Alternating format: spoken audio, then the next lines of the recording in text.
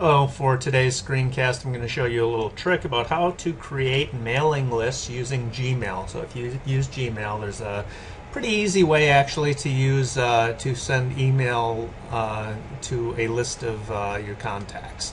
So I'm going to go to my Gmail account here in a minute, and I'm going to go to Contacts. And it is in Contacts that you will be creating your mailing list. And so, once you get to Contacts,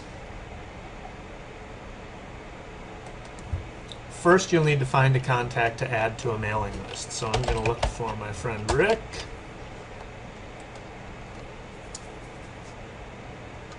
I found a contact there. There's Rick, and now that I'm on an individual contact, you'll see the icon here for groups.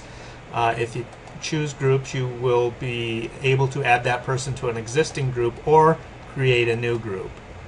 And so what I'm going to do is create a group for my Walk to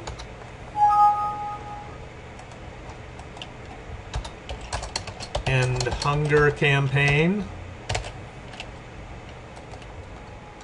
And that has just created a new group called Walk to End Hunger. And now I can just go through my contacts and add additional people to that group. See, there's the Walk to End Hunger.